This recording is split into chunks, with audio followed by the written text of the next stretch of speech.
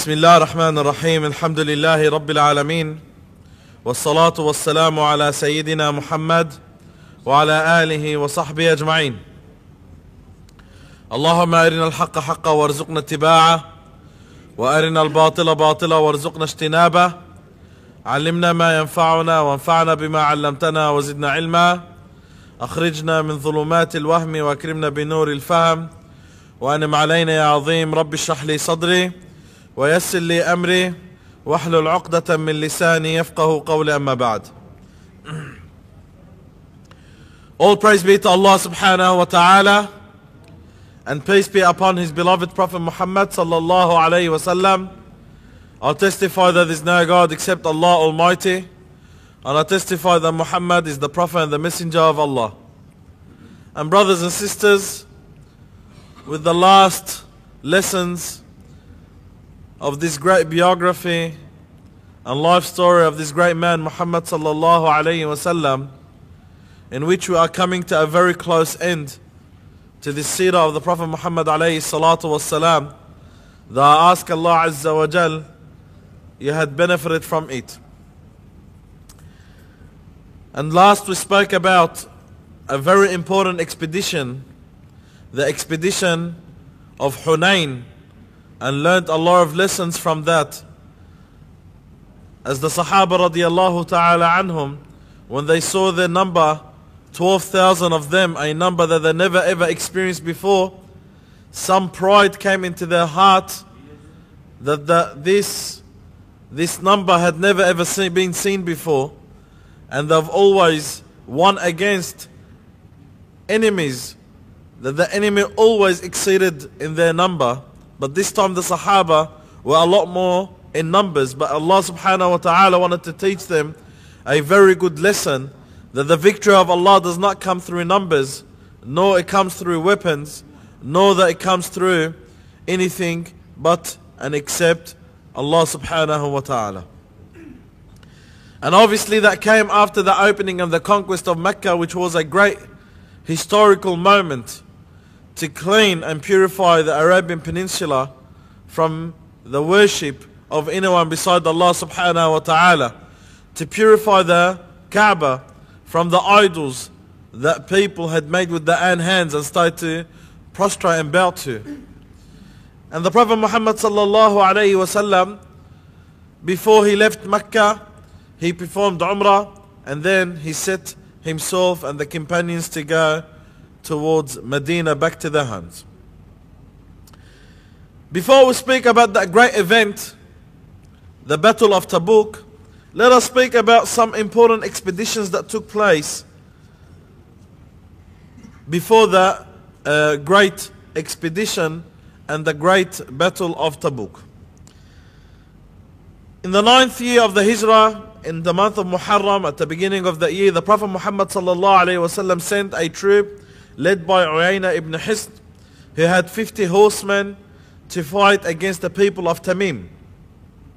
And the people of Tamim had tried to deceive other tribes against the Prophet alayhi salatu wasalam, and stopped paying jizya, which is the tax that's been set, the levy that's been set upon the people of the scripture, or upon the people of the book, that if they do not want to embrace Islam, they can stay under the Islamic State, under the condition that they pay a levy or pay a tax every year. And don't think of that levy being too high. It's equivalent of $1 a year. So, you know, the Christians and the Jews have the option to pay 1 dinar a year, in return that they get protected, and in return they get the full protection of a great state like the Islamic State. At that, Uyayna ibn Husayn radiallahu ta'ala anhu will march during the night, sleep during the day, until he arrived to the places and the towns of Tamim. He straight away ambushed them and attacked them, and he took from them 11 men and 21 women and 30 children, and brought them to the Prophet Muhammad sallallahu alayhi wa sallam, and they also divided the booty amongst them. Then the family of Tamim came to, then the family and the tribe of Tamim came to free their families, to free their captivities. So they brought with them the most wisest and eldest of men, And when they arrived to the Prophet Muhammad sallallahu alayhi wasallam, they came to the Prophet alayhi sallam, his house, and they said, "Oh Muhammad, please, we want to talk to you. Please free our families that Uyayna ibn Hussein had taken as captives." And then the Prophet ﷺ said, "Meet me at the mosque at Dhuhr." So the Prophet ﷺ prayed Salat al-Dhuhr there. And then the Arab had this custom that they love speech and poetry. They love speech and poetry. So what they did after Dhuhr, one of their main eloquent speakers got up. His name is Utarid ibn Hajab, and he spoke very well. So the Prophet ﷺ asked Thabit bin Qais to get up and respond back to him.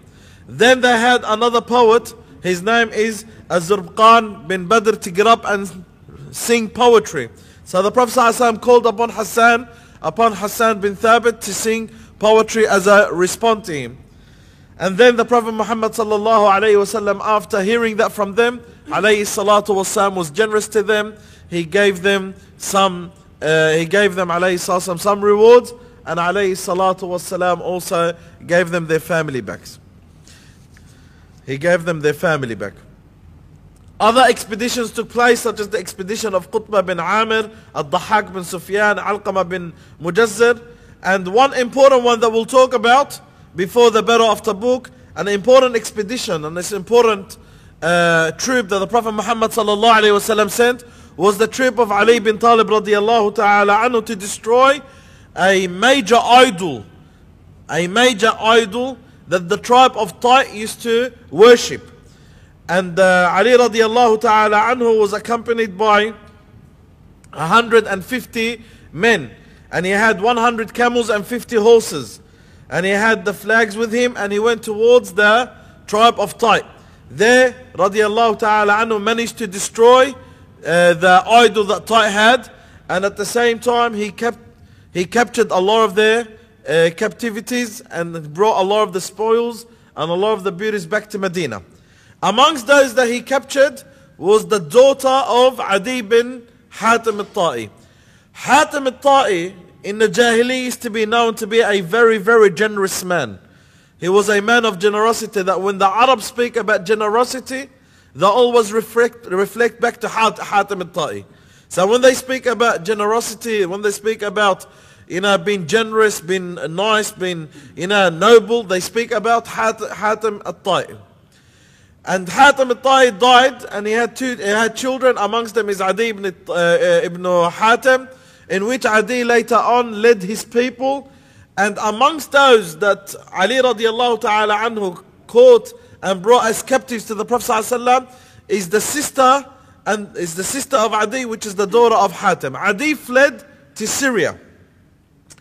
So the sister of Adi bin Hatim, she is the sister of the leader of Tai, and she is the daughter of the major leaders of Tai.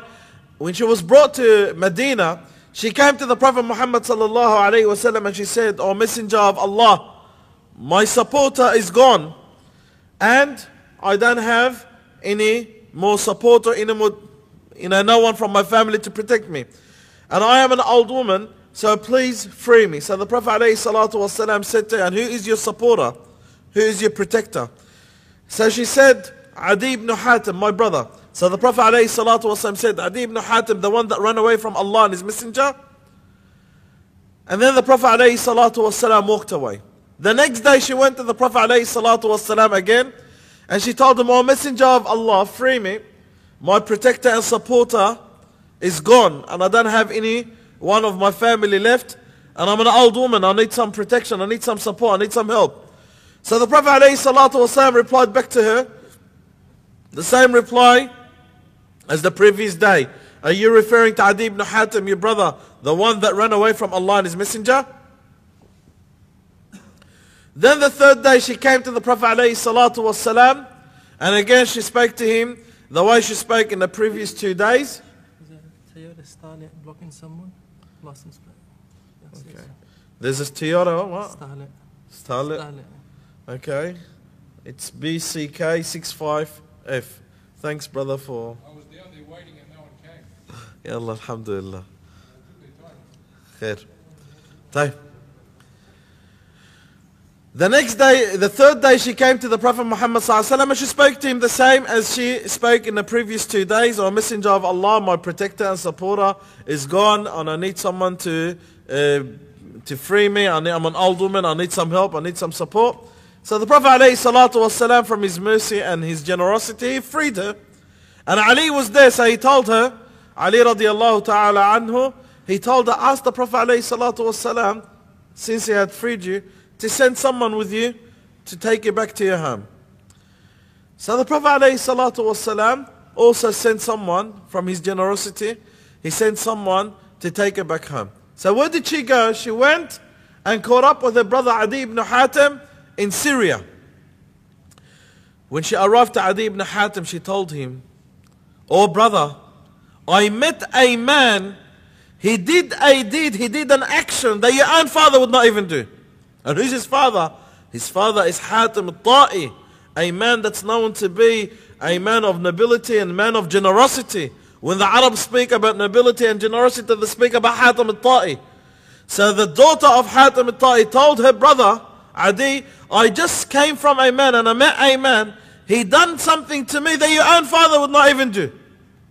In other words, this man is so generous, more generous than your own father, that people speak about.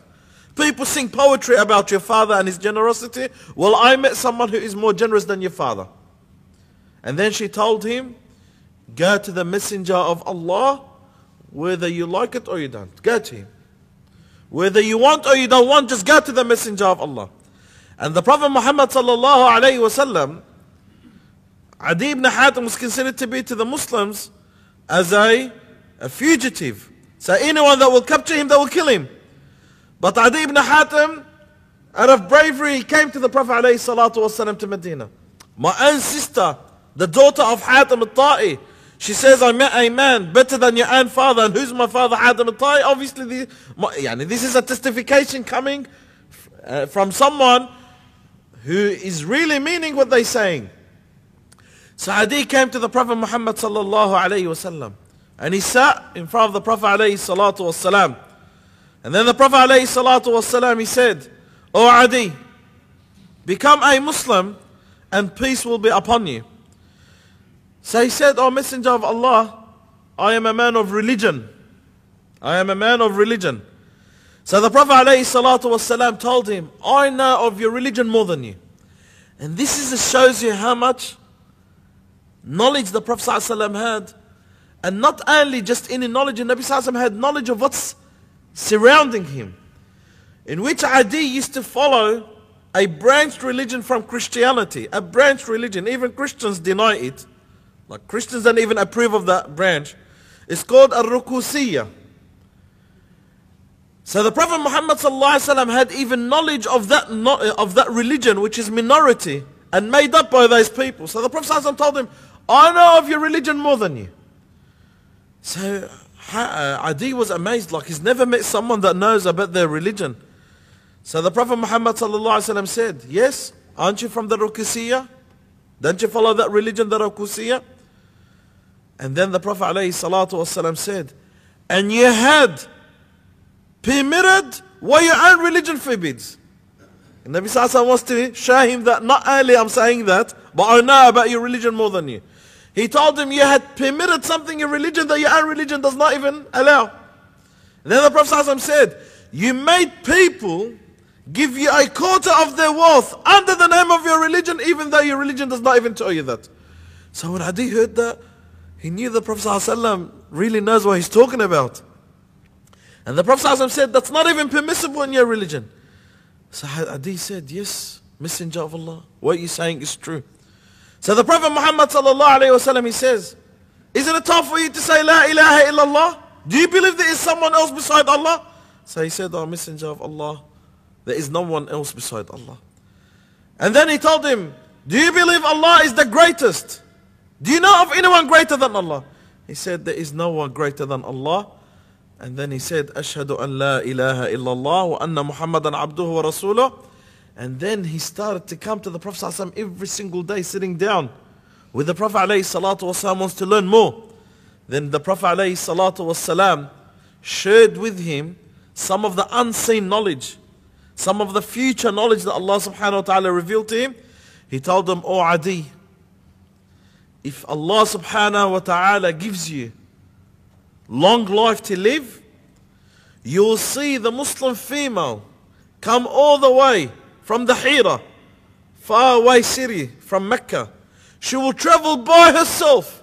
She does not fear no one but Allah. She'll come all the way to the Kaaba and visit the Kaaba." Obviously back then a female would not travel by herself. What, travel by herself in the middle of the desert? It's just being alone is scary. And the high robbers, and there's no law, and there's no police. But the Prophet ﷺ told Adi, by Allah, if Allah gives you a long life to live, you will see that the Muslim female will migrate, or she will travel from Hira all the way to Mecca by herself. She does not fear no one but Allah. And then he said to him, "O Adi, if Allah gives you long life to live, you'll also experience the jewelry of Khosrows, the Persian emperor, how Allah subhanahu wa ta'ala will make the Muslims open Persia." And then told him, "O Adi, if you live long enough to experience, you'll also see a man that will carry a handful of gold. His hands full of gold, looking for someone to take it, and no one will accept it from him. Everyone will be wealthy." When the Prophet ﷺ passed away, and before the death of Adi, he started to share that with the companions, and he said, "By Allah, the Messenger of Allah told me if you had to live, if Allah gives you a long life to live, you'll experience the Muslim female migrating or traveling from Hira to Mecca. She does not fear no one but Allah." He said, "By Allah, I experienced that." And he said, "I was from amongst those who fought against the Persian Empire, and I was amongst those who saw the Persian Emperor Khosrows collapse. So I saw the two things that the Prophet ﷺ told me. Yet," he said, "yet I have not seen the third one the Prophet ﷺ told me, where you find a man with a handful of gold looking for someone to accept it, and no one will take it." And he passed away before that. But that came after him, radiallahu ta'ala anhu, during Al-Khilaf al-Rashida, where people were wealthy, people were paying the zakat, and there were not, Allah subhanahu wa ta'ala made everyone so wealthy and rich or content, there were not poor people to take the treasure or to take that wealth from anyone. So that was a very important event before the Battle of Tabuk. In the 9th year of the Hijrah, which is 2 years before the death of the Prophet Muhammad sallallahu alaihi wasallam or less, one of the last and most important and largest expeditions took place during that time, which is the Battle of Tabuk. Tabuk is in the northwest of Saudi Arabia. After the opening and the conquest of Mecca, Nabi sallallahu alaihi wasallam had a stronghold of the Arabian Peninsula. The Arabian Peninsula now is under the Islamic State. Now what are the borders between the Arabian Peninsula? The next borders are the Roman Empire. The Roman Empire had, under a stronghold, had Jordan, you could say, Syria, which Bilad al-Sham, Palestine, Lebanon, all the way Turkey, and all the way through Europe. That was the state of the Roman Empire. Few lessons ago we spoke about the Battle of Mu'tah, and how the Prophet Muhammad sallallahu alaihi wasallam sent 3,000 Muslims to fight against an army of 100,000 of the Roman army. And how 3,000, by the will of Allah Azza wa Jalla, did not lose but did not win. Both armies just retreated from one another. Now to the Romans that was a loss. You're talking about the greatest empire, the superpower back then. For them to stand against Arabs, which they used to treat as slaves, and not crush them, that's degrading to them. That's an embarrassment. That's humiliating. So what the Roman emperor did, Heraclius, he started to prepare an army to invade Medina and crush the army of the Prophet Muhammad sallallahu alaihi wasallam. With his Arab allies, in which he had a lot of Arabs living on the borders of the Roman Empire, they were allies to the Roman Empire. And they were Christians, especially the Ghassanis. So he put together an army that exceeded 40,000. And the news came to the Prophet Muhammad sallallahu alayhi wasallam that Heraclius is preparing an army to invade Medina and crush the Prophet Muhammad sallallahu alayhi wasallam. Now during that time was a very crucial ordeal time for the Prophet Muhammad alayhi salatu wasallam. It wasn't an easy time. It was a time of drought. It was a very, very hot summer. And obviously they were traveling under the sun. And not only that, it was just time of harvesting the dates. So they wait the whole year to harvest the dates. And now the Prophet Muhammad ﷺ is telling them, during time of drought, during time of heat, hot weather, and during time of harvesting the fruits and the dates, and Nabi ﷺ now wants to call for jihad, and he wants to call the companions to go out to this not easy expedition, but an expedition that you are facing a superpower state such as the Roman Empire back then. So the Prophet Muhammad sallallahu alayhi wasallam thought about the condition that the companions are in. But at the same time he looked at what's more important.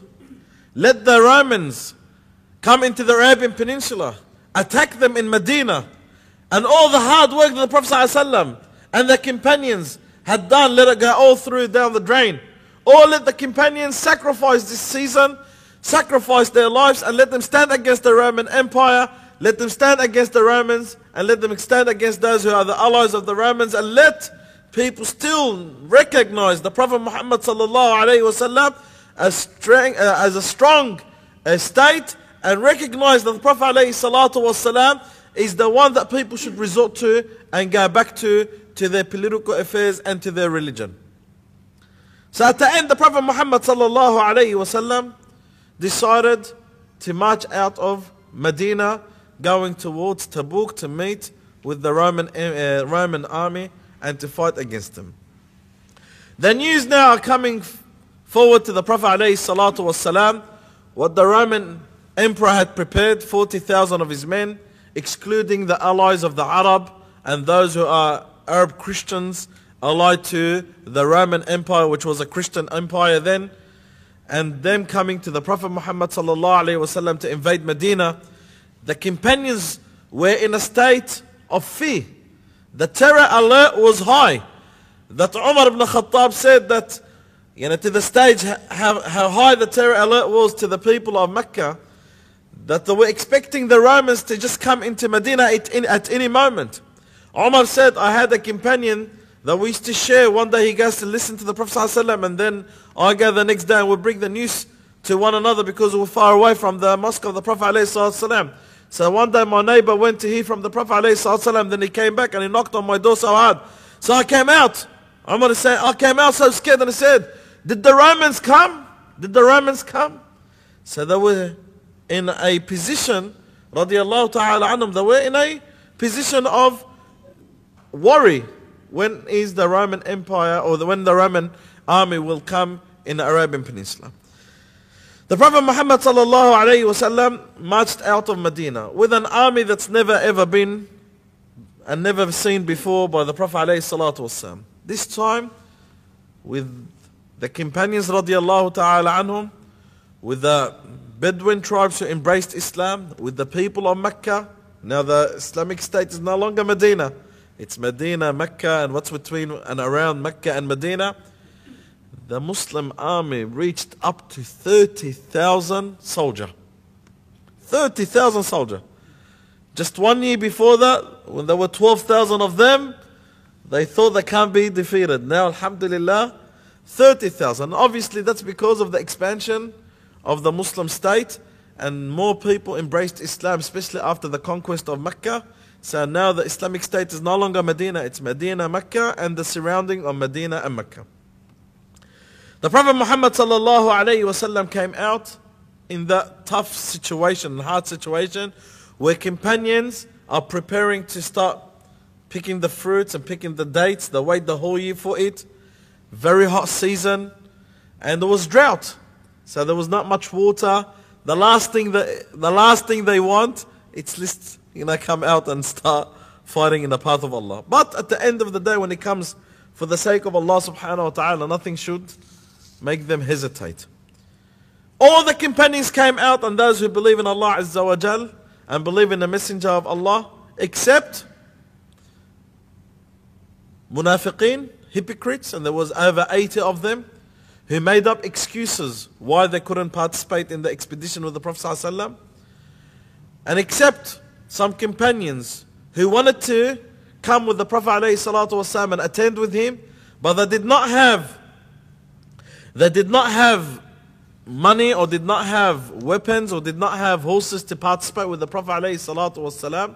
So the Prophet ﷺ could not carry them with him, because he doesn't have, where are you going to come? You don't have weapons, you don't have a horse, you don't have a camel. And Allah Azza wa Jalla says in the Quran Kareem, لا أجد ما أحملكم عليه تولوا وأعينهم تفيض من الدمع حسنا ألا يجدوا ما ينفقون. Allah spoke about them, how they walked away from the Prophet ﷺ crying and weeping, why the Prophet ﷺ couldn't take him with him sallallahu alaihi wasallam. They were crying why they couldn't participate in the expedition, and how the Prophet ﷺ could not carry them with him alayhi salatu wasalam. But the Prophet ﷺ said, I carry you with what? And he went out alayhi salatu wasalam. 18 people were sharing one camel. 30,000 companions in that troop, 18 companions to share one camel. So can you wait in line for 18 people in front of you to share that camel? And I calculated that ended to be 1,666 camels. For what? For 30,000 soldiers. That's the ability that the Prophet ﷺ had. But then the Prophet ﷺ, before coming out, Nabi ﷺ knew the situation and the lack of weaponry and lack of money. So ﷺ started to encourage the companions, even though they are going through tough moments within themselves. And Nabi ﷺ started to encourage them to donate whatever they can donate in the path of Allah to prepare this army. So the companions did not hesitate to donate whatever they can donate. And they gave the greatest examples in that. Uthman radiallahu ta'ala anhu was preparing 200 camels with its stock to go to Syria to trade and come back with its profits. But he turned it back, bringing it back to Medina, and he donated that in the path of Allah. Then he came back to the Prophet ﷺ with another 200 camels carried with stocks and weaponry, and he said, this is fi sabilillah. Then he came back with a large amount of silver and gold, giving it to the Prophet ﷺ. Then he came back again with another 100 camels. Then he came back again with 1,000 dinar to the Prophet ﷺ and put in front of the Prophet ﷺ until it reached to 900 camels. 900 camels. And camels back then are not cheap. Imagine that you donate 900 cars, good cars. He donated 900 camels. And not only the camels and what the camels carry and the saddles of the camels and the stocks and weaponry and money. And the Prophet ﷺ is grabbing the money that Uthman donated, and he said, today nothing will ever harm Uthman or whatever he does. After all this, nothing will ever harm Uthman after what he does. And Abdul Rahman ibn Auf, another companion, came with some of his money, large amount of money, giving it to the Prophet ﷺ. Umar ibn Khattab said, today is my day, I want to be Abu Bakr. So he came with half of his wealth. Something that doesn't happen. Usually these days when you tell someone donate, the first thing they look, okay, is that what I don't need? Yalla fi sabilillah. Who does these days? Half of my wealth. Take, this is half my wealth, or quarter of my wealth. Umar ibn al-Khattab came with half of his wealth, thinking, today is my day.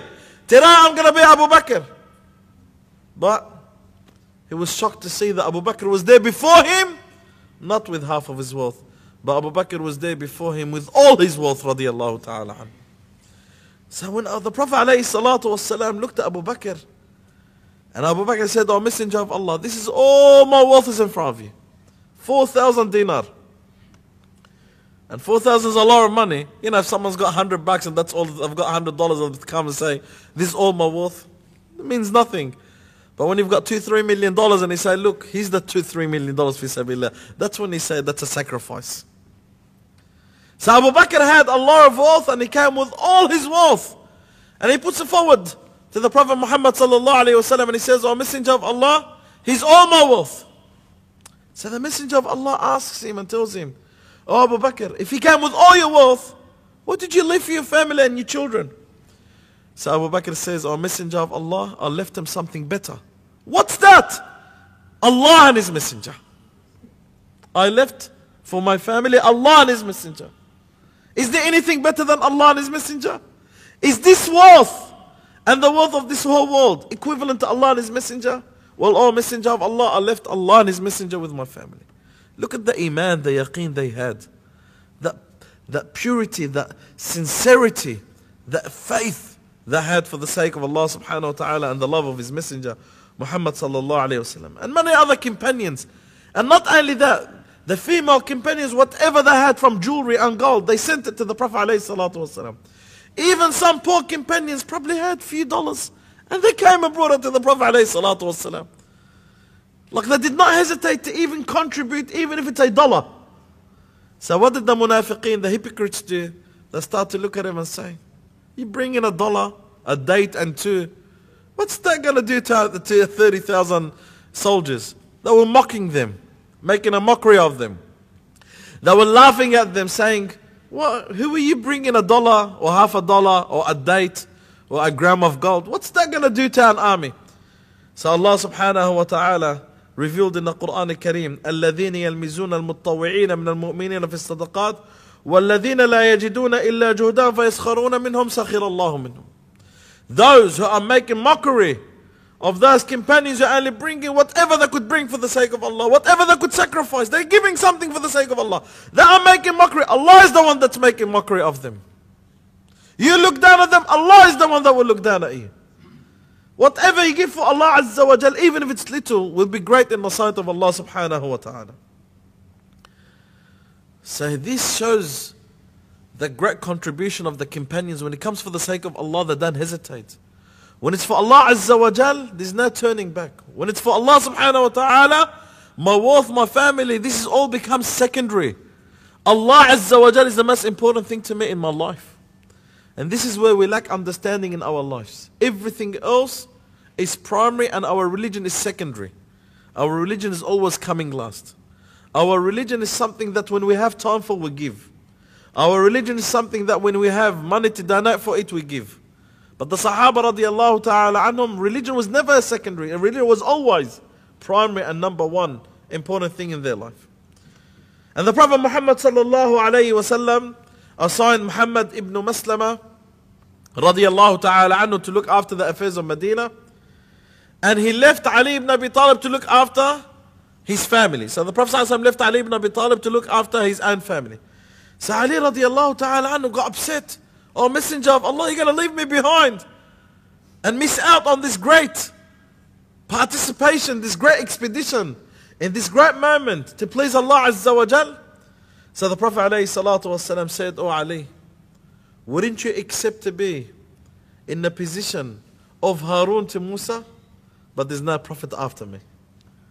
Wouldn't you accept to be in the position of Harun to Musa? Be like my second, be my right hand man, be the one with me, be like someone who assists me. Wouldn't you accept that? But there's no prophet after me." And Nabi sallallahu alaihi wasallam made it clear, "La nabiyya ba'di," there's no prophet after me. So people later on say the Prophet sallallahu alaihi wasallam said, Ali was like Harun, that means he is a prophet and a messenger. And Nabi alayhi salatu wasalam, from his hikmah, he said, "There's no prophet after me. But Allah subhanahu wa ta'ala inshallah will give you the great rewards." And the Prophet Muhammad sallallahu alayhi wasallam marched out on Thursday alayhi salatu wasalam in the month of Muharram, on Thursday in this month of Muharram, the 9th year of the Hijrah, towards Tabuk. And the Prophet Muhammad sallallahu alayhi wasallam had 30,000 fighters with him alayhi salatu wasalam. And alayhi salatu wasalam did not have much of prepared weapons and preparation for the army. And they had 18 people sharing one camel. And the Prophet Muhammad sallallahu alayhi wasallam continued to march. The companions spoke about the heat of the weather, how hot it was, and how hungry they became. They were eating the leaves of the trees, that their tongues and their lips became, bruised and became very painful for them. And not only that, because of their thirst, they resorted to the necessity of slaughtering camels so they could drink some of the water that's left in the guts of the camels. To that extent. But this is the test that Allah subhanahu wa ta'ala tested them with. And then the bigger test comes is when they went and reached to the place of Salih, the tribe of Thamud. How Allah Azza wa Jalla destroyed them because of their pride. And there was a well of water there. So the companions, when they saw the well of water, they went to the well of water and they started to drink from it. And they started to cook from it. So Nabi sallallahu alayhi wa sallam said, how could you use a water of a well out of a city that Allah Azza wa Jalla demolished and Allah Azza wa Jalla cursed? So Nabi sallallahu alayhi wa sallam said, throw out and pour out any water that you gain from that well. And never enter these cities only that you enter crying or you make yourself cry. And Nabi sallallahu alayhi wa sallam walked away. And he said, whatever food you cooked from that water, you feed it to your camels and you feed it to your mounts and animals. Why? Because it's a city that Allah Azza wa Jal had cursed. It's a city that Allah Azza wa Jal sent His wrath upon. And Nabi Sallallahu Alaihi Wasallam said, do not enter these cities unless you are crying or weeping, or you just transit, just going through it and then stay there. Or else, be aware that the same wrath that Allah sent on them will follow you. This is what the Prophet ﷺ said. Then the Prophet Muhammad ﷺ continued, and the companions complained to the Prophet ﷺ about their thirst and about the heat, about the hot weather. So Nabi ﷺ asked Allah Azza wa Jal to make things easy on His army. So Allah sent a cloud that protected them from the sun, and it started to rain. In a time which is not raining. In the Arabian Peninsula you'll be lucky to get rain during winter. How about summer? So the rain came down upon them and they drank from it, and the animals drank from it, their camels drank from it, and alhamdulillah the spirit came back to the companions. And the Prophet Muhammad sallallahu alaihi wasallam, he said, tomorrow we'll arrive to Tabuk, and there's a spring of water there. Whoever gets to Tabuk before us, do not go near that spring of water until I get there.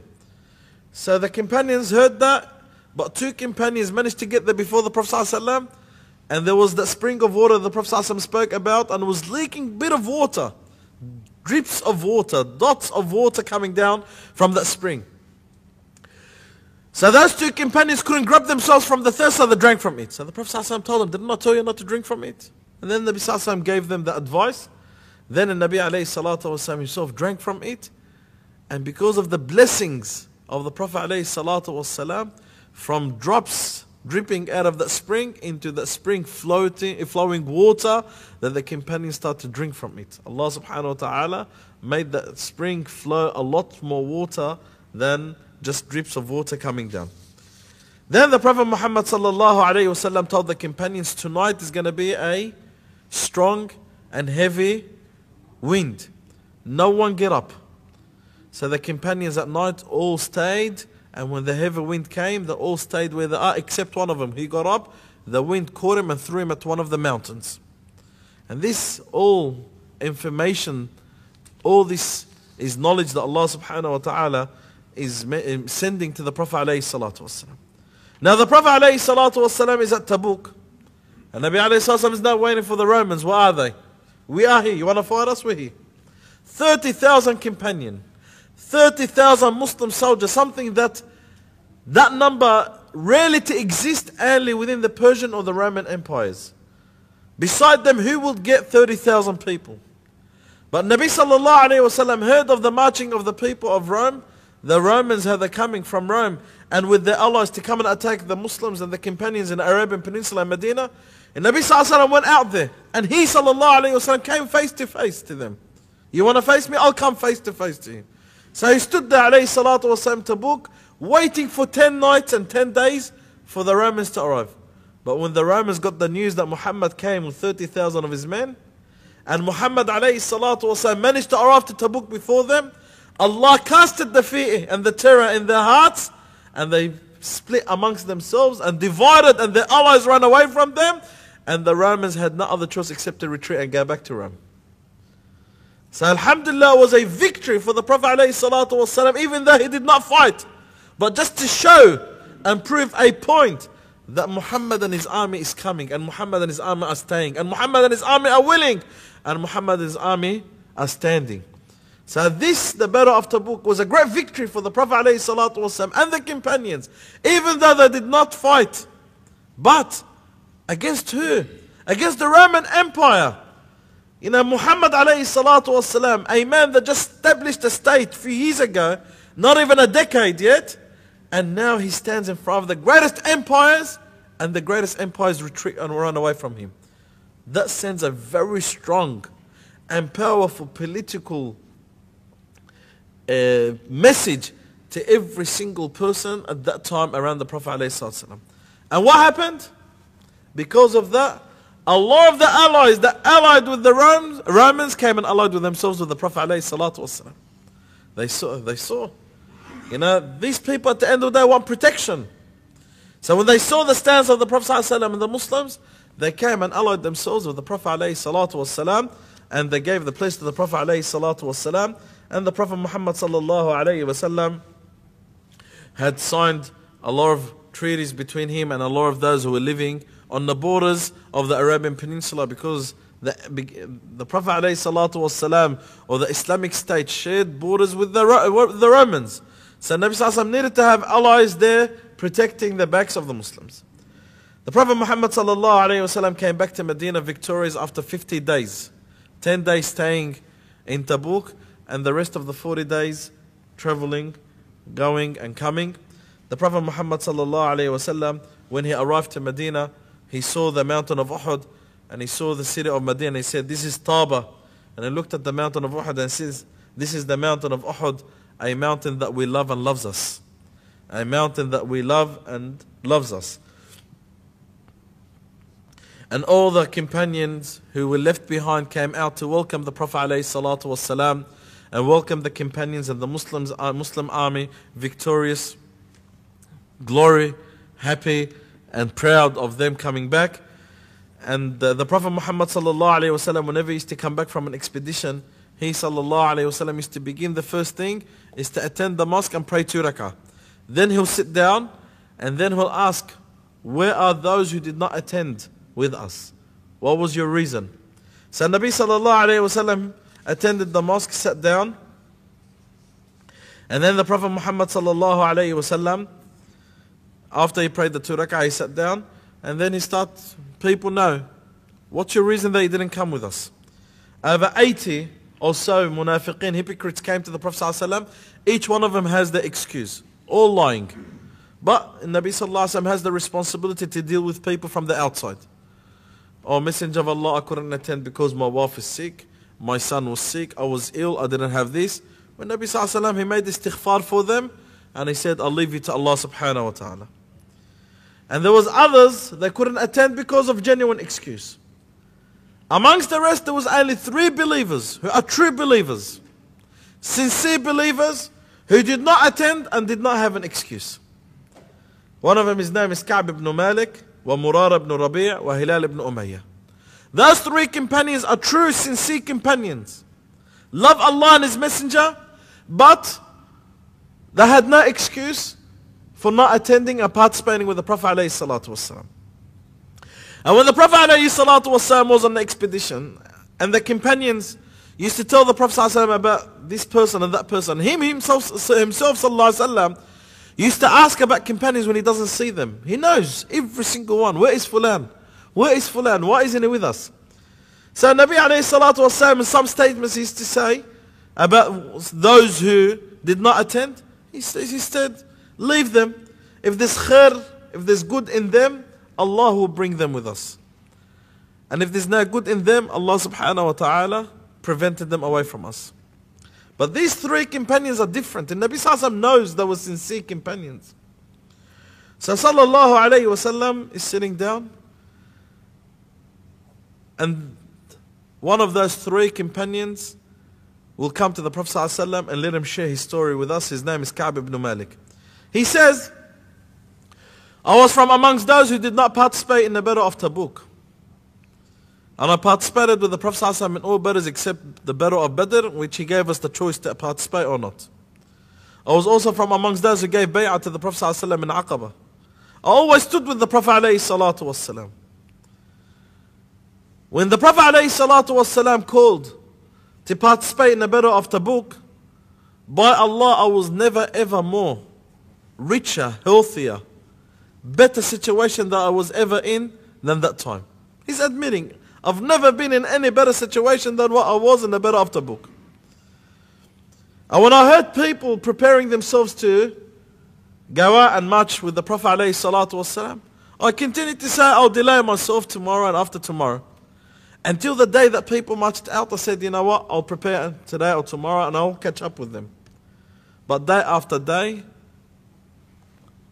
I realized that it's too late, so I stayed behind. And he says, by Allah, in the absence of the Prophet ﷺ and the companions, while I'm walking in Medina, the only people I could see is either elderly people who could not participate with the Prophet ﷺ or a munafiq that everyone knows is a munafiq. What am I doing amongst these people? He's asking himself, what am I doing amongst these people, you know? I'm a man that believes in Allah and His Messenger. Why didn't I participate with the Prophet ﷺ? And then he says, radiyallahu ta'ala anhu, he said that when the Prophet Muhammad sallallahu alayhi wasallam came back, I thought about coming and speaking to the Prophet sallallahu alayhi wasallam, making up a lie. Make up an excuse. And he said, by Allah, I am a man that knows how to make up excuses. But then I said, how can I make up an excuse? Maybe Allah Azza wa Jalla will embarrass me.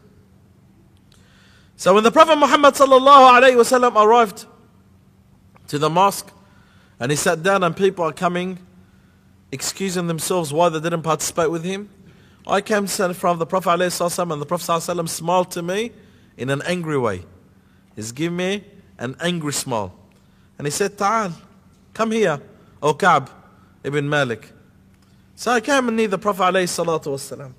And he said that the news came to me that the Prophet ﷺ asked about me while he was in Tabuk. Where is Ka'b ibn Malik? So one of the men got up, he said, he is sitting down comfortably with his wife in his farm.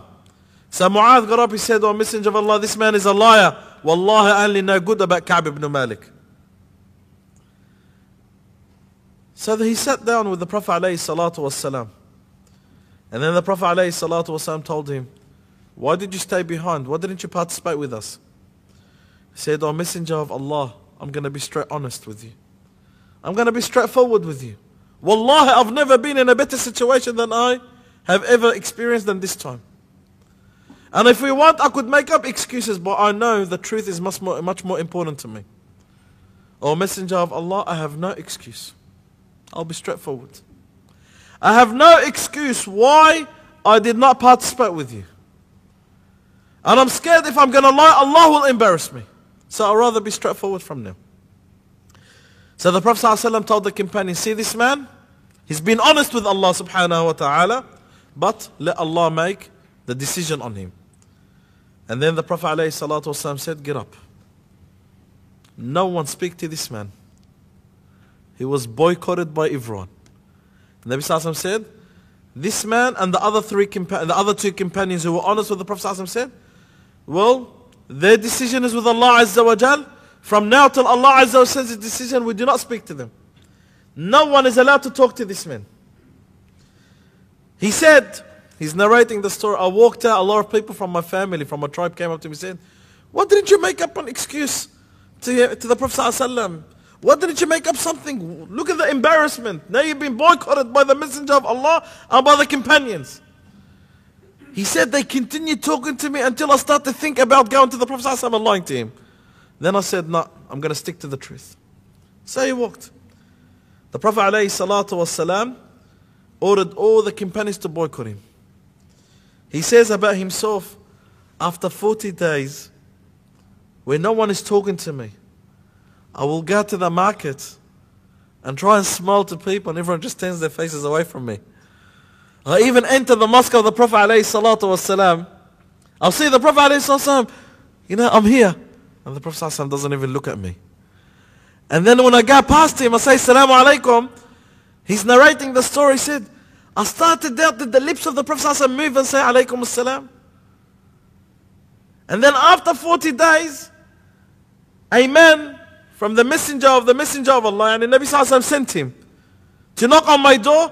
I thought, Alhamdulillah, here comes the solution, here comes the decision from Allah. But it was a man that was sent by the Prophet ﷺ to me to tell my wife to leave me. Not only your wife is to leave you. So he asked, I told the man, do I divorce her? He said, no, and Nabi ﷺ told you to leave her and tell your wife to go back to her family. Not to divorce, let your wife boycott you. Even his wife. And he was willing to divorce her for the sake of Allah. But the Nabi ﷺ said, told her to go to her family. He said, let her go to her family. So I told my wife, go to my family. And he said, radiyallahu ta'ala anhu, he said, wallahi, I felt even the ground that I'm walking on, I can't even recognize it anymore.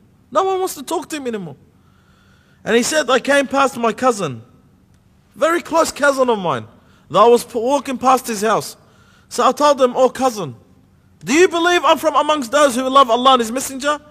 So my cousin said, Allah and His Messenger know better. He said, I start to cry. Even my cousin, the closest one, you doubting my love to Allah and His Messenger? He said, by Allah, I've never experienced days like this in my life. And then he said, after 50 days, what happened during those 50 days? Look at the test of Allah. One of the leaders under the Roman Emperor heard what the Prophet ﷺ did to him. So he sent him a messenger with a letter saying to him, I heard that your mate Muhammad is turning away from you. Come to us and we'll look after you. Look at the test. He said, come to us, we'll look after you. He said, by Allah, I threw it in the oven. Let it burn. And then he said, after I felt everyone is turning away from me. No one wants to talk to me. I go to the mosque, I say, Assalamu alaikum. I doubt people replying the salam back to me. The Prophet ﷺ said to boycott me.